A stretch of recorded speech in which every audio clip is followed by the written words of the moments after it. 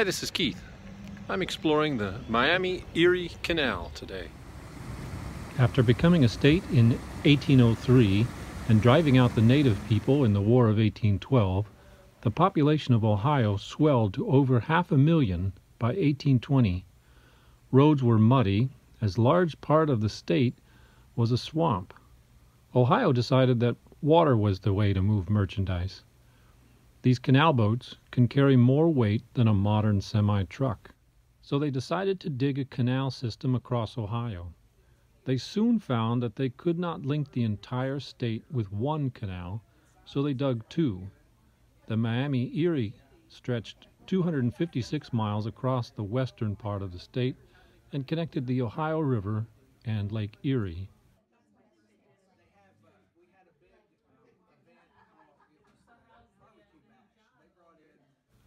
Ohio is not flat. It is 400 to 500 feet higher in the middle along the Laramie Ridge, so they had to raise the boats up one side and down the other. To do this, they built a system of locks. Lock 1, south. Lock 2, south. That must be lock 3, 4, and 5.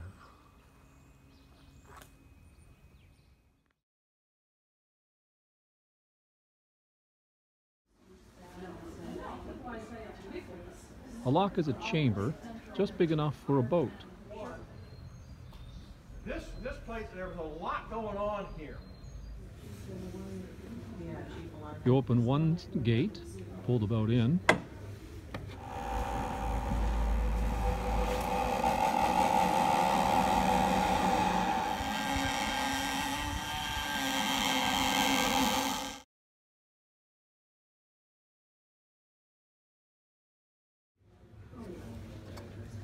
Close the gate.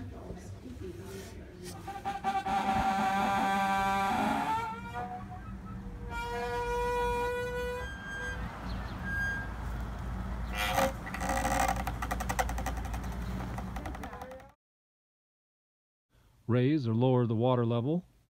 Yeah,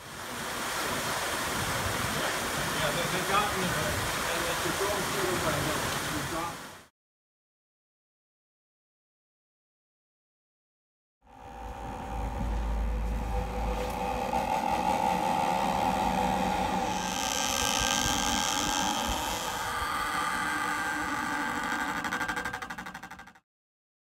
Open the other gate and let the boat out.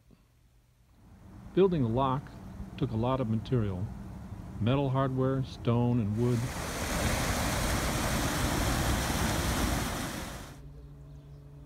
The locks built far away from the stone quarry were made from wood because it was too hard to move the stone over long distances.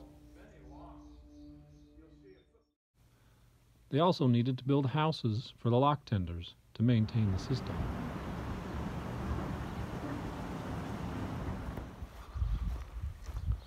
So they had dug a canal, and now they needed to fill it with water. There was not enough water in the highest part of the state to fill the canal, so they made 3 reservoirs to supply the water. They could make the boats go up and down the ridge, but the water only goes downhill.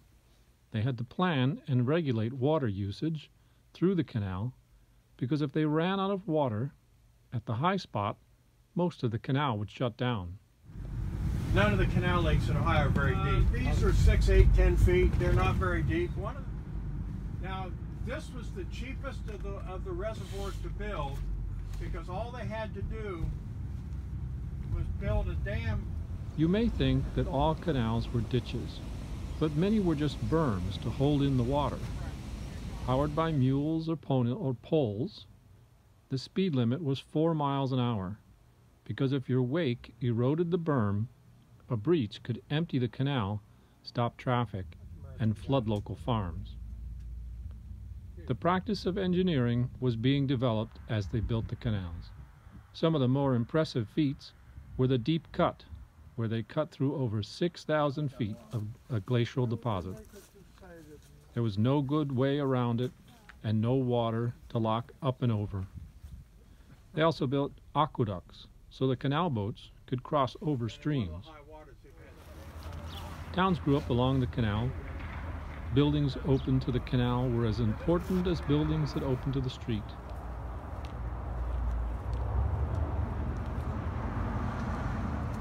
They needed bridges when the canal crossed roads. Bump bridges pivoted when the canal boats bumped them out of the way. The canal made opportunities for water power, and mills sprung up. This they call the tumbles. It used to power a mill. Here's the grain mill that it powered. The canal took a lot of maintenance to keep in operation. Its heyday was 1851, but soon declined as railroads became a more efficient method of transporting goods. But the canal is just on the other side of the railroad. And a lot of times when the canal went out of business, the railroads took over either the canal bed or the towpath because work was already done for them.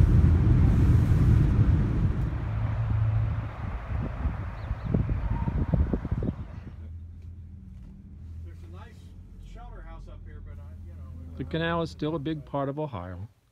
It's celebrated with artwork, historic sites, and it's used for recreation. The towpath has become walking and biking trails.